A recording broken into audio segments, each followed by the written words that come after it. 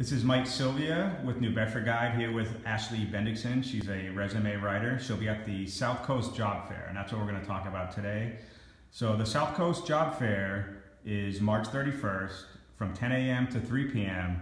at the Seaport Inn and Marina right across the bridge on 110 Middle Street in Fairhaven. Admission is free with a resume, and that's why I thought I'd bring Ashley on today to talk about that. Check out the text. I have a link to her website, and we have a link to the SouthCoast Job Fair with the full details. There's going to be about 100 employees there, maybe up to 100. Right now, I got over 80 confirmed employers. So Ashley, why is it important to have a resume? Sure. So it is so important to have a resume. We all know that we are in a really tough job market nowadays. And right in our local community, there could be a job posting where hundreds of people are all applying for the same job.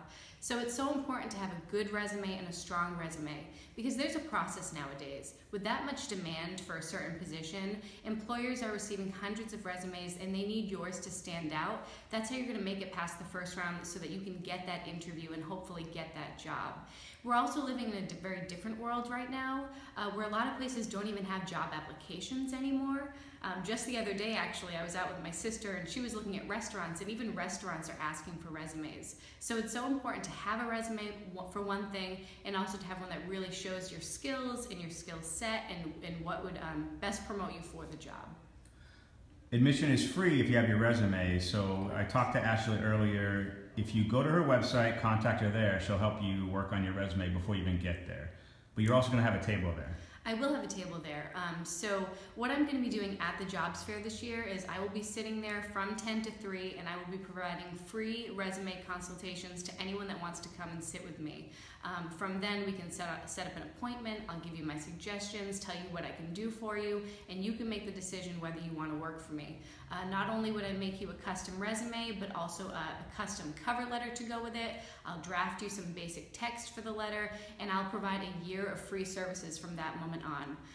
If you don't want to go that route, I'm also going to be doing on-site resume editing right at the Jobs Fair. So if you bring your resume on a flash drive, I'll sit there with my laptop, I'll do some edits. There is a flat fee for that. It'll be $50, but I will edit it on site. I'll have a printer available, and I can actually print your resume for you right on site as well, which is great. But I do encourage you to reach out in advance. If you send me your current resume, or even if you don't have one, we can sit on the phone and I can just ask you a few questions. I'll provide you my thoughts and suggestions at no cost, and then I'll give you a custom price and tell you what I can do for you.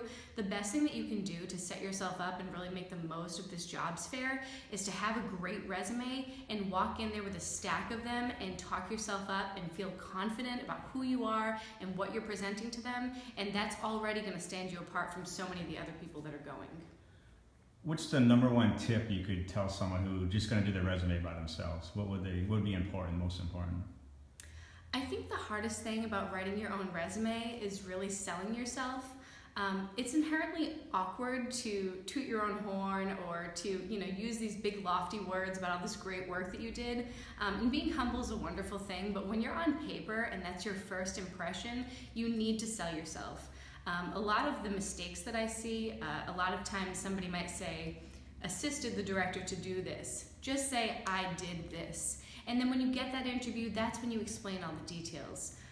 Also, another tip, so when you put what your job was and where you worked, don't use those bullet points to put the obvious stuff that your job calls for. If you say that you worked in retail at Marshall's, don't say like sorting clothes and hanging them by size. That's obvious stuff. You want to use those bullets to really showcase any successes that you had at your job and anything that you did that went above and beyond. So my tip is to, sell yourself. Don't feel silly making yourself seem awesome on paper. You have to do that, and consult with family and friends and get their input too, because sometimes you need an outside perspective to really sell who you are. If you have any questions about resume, go ahead and post it and I'll ask Ashley.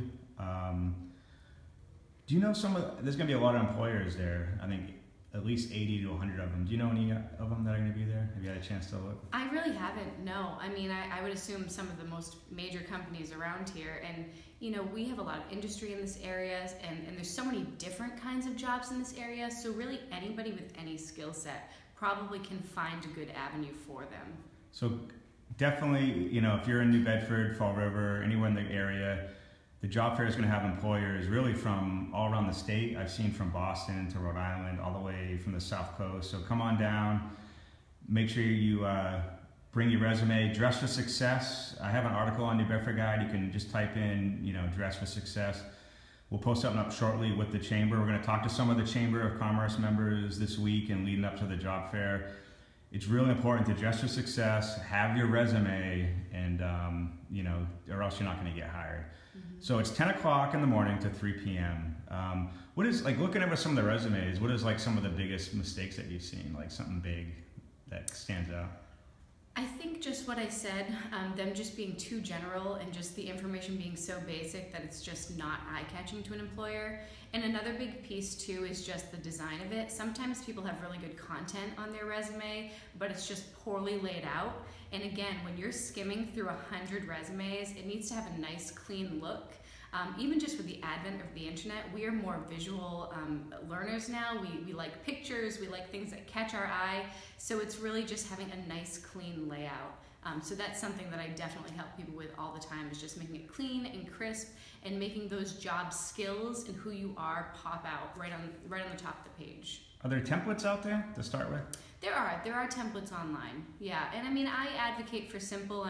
Some people get really creative. If you're a graphic designer, maybe you want a really cool graphic design looking resume, but I think the best thing is to keep it simple, keep it bold, play around with different fonts. I have a few templates that I use, and I'm always more than happy to help people for free, provide these minimal suggestions and provide them with the tools to succeed. Someone comes to the job fair at 10 o'clock, comes to your table. How quick can they kind of get in and out, maybe have some resumes printed up?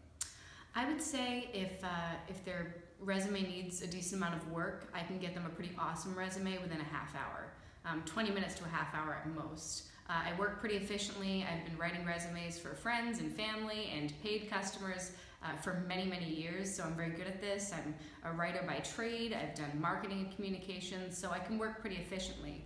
And even for those who want to contact me in advance of the jobs fair, my turnaround time is about 2 to 3 days to get a complete product done. I can work from my phone, I can work from email, Facebook Messenger, just asking the right questions. I'll send a quick draft, make a few edits, and I can really get this stuff done pretty quickly.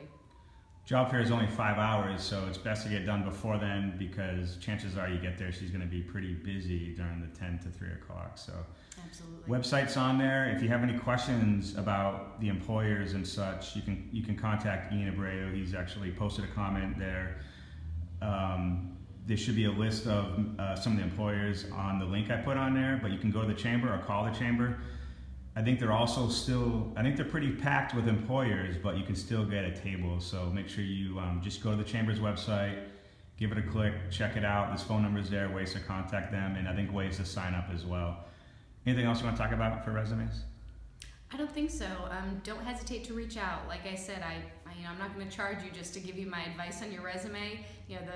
It's a small investment that can hopefully really pay off for you, and I'd be happy to work with anybody that wants to reach out to me. Okay, thanks, Ashley. Thank you, Mike.